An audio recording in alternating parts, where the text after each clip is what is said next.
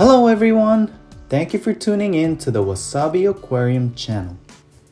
Today's video is part 3 of how to make your water squeaky clean, and we will be getting rid of dust particles inside your aquarium.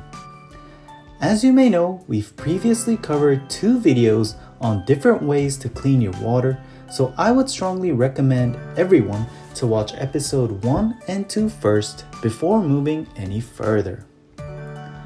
Just to recap, we went over 3 different reasons and causes on why your water could not be as transparent as it should. The first potential cause was the filter and the status of the bacteria inside your aquarium. The second cause was the dust particles, and the third was dirt caused by color stains. In today's video, we will deep dive into the second cause, the dust particles, and how to get rid of them, as well as preventing them from appearing again. So first of all, an excess amount of dust particles inside your aquarium can cause the water to look foggy. Ideally, this problem should be solved by your regular water changes that you do consistently, and the dust particles should decrease the more you change your water. So of course, the first thing I would do is see if your regular water change procedures solves this issue. If it does not, there is a possibility that this is caused by something more fundamental, so I would like you to check the following 2 areas of your aquarium where this cause could potentially lie. The first place, as you can see over here, we have the external filter system. Sorry, it's actually pretty difficult to see the glass and the Leary pipe here on this aquarium, but there's an intake where the water goes inside through the Leary pipe. The point to check here is the distance between this intake and your soil. As we've also suggested for aquarium layouts, a lot of people like to pile the soil into a slope. One thing to watch out for is that if the soil is too close to the intake of the Leary pipe, the soil could be sucked inside. As you may know, soil is very light and can easily float and be sucked into the Leary pipe. If this is occurring inside your aquarium, the Leary pipe will continue to suck out the soil and your water will continue to be foggy no matter how many times you change your water. So first things first, take a look at the distance between your soil and the intake of your Leary pipe. If you find that your intake is indeed too close to your soil, one way to solve this would be to lift the Leary pipe and attach it at a higher position if your pipe comes with a rubber hook like this. If not, there are short or small sized Leary pipes such as the Mini V1 or Mini V2, which would definitely raise the height of the intake, so this could be an alternative solution to this issue. One thing to note is to not use straightener sponges, as they would most likely clog the pipe, so try to solve this issue by just physically raising the height of the Leary pipe and increase the distance between the intake and the soil.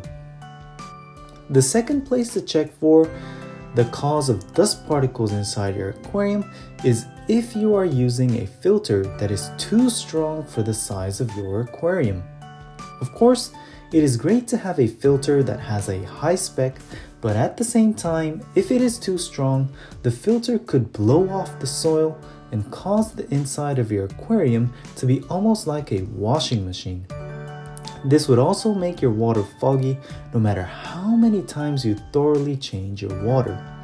So these are the 2 points to check inside your aquarium that could potentially be the cause of your water being foggy, especially with dust particles.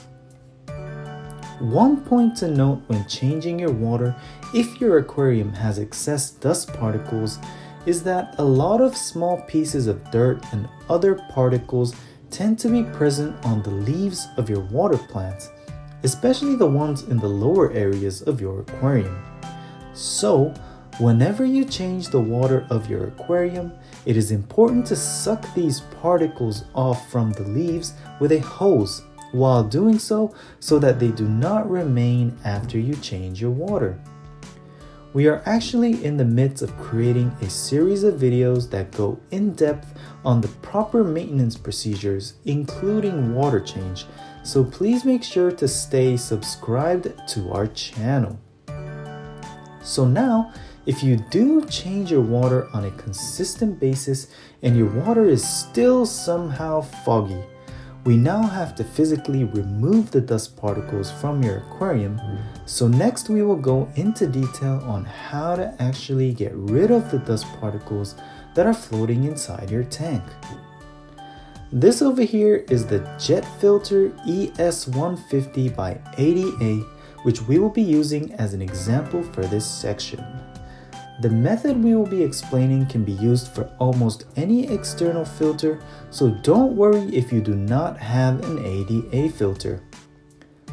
So first, let's open the lid right here and you'll see a plate. So remove this too. Usually what you'll see below the plate is a bag filled with filtering material that will be taking up the entire space inside your filter. What we're going to do is remove some of this to create some space at the top, and then we're going to add some wool. The wool is sewed very tightly, tighter than the filter, so the dust particles will all be caught inside the wool and will not reach the filtering material.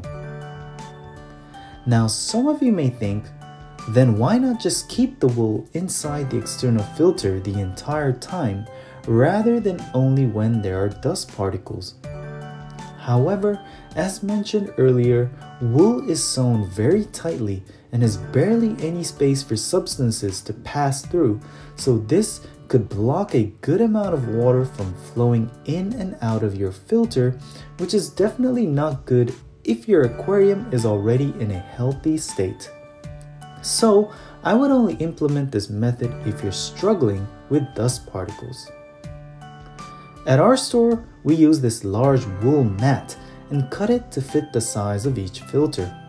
I'm pretty sure each filter does have its own wool product for these types of issues, but it's actually more convenient to have this large mat ready to cut anytime at any size, as it can accommodate various types of filters. For anyone who has ever used a wool mat or does not know where you can find them, I'll leave some links in the description below. So now we're going to go ahead and cut this wool mat to fit this jet filter like this. And then we're gonna just place it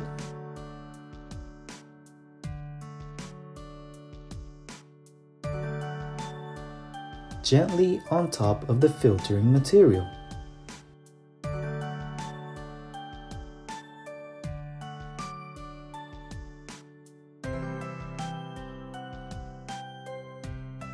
Make sure to fill in any gaps with leftover wool so that the dust particles do not pass right through the wool and the gaps.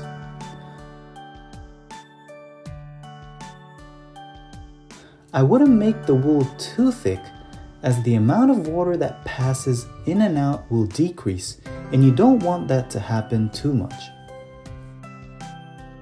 So once you've placed your wool inside the filter, put the small plate and your lid back on, and you're ready to go. Now, all of your dust particles should get stuck inside the wool, and your water should become clean over time. Of course, as the particles pile up inside the wool, it will definitely start to clog the filter itself, so after several days, you would have to open up your filter and clean off all of the particles on your wool with tap water. When cleaning your wool, you do not have to worry about washing off the important bacteria, as most of the essential bacteria probably have moved down into your filters already. So just make sure you remove all of the excess particles with tap water. When doing this, if you notice that your wool contains quite a lot of particles, then there's a high chance that this was definitely the cause of your water being dirty. If not, the cause may be in other places such as the bacteria, but at least you were able to eliminate one of the potential causes.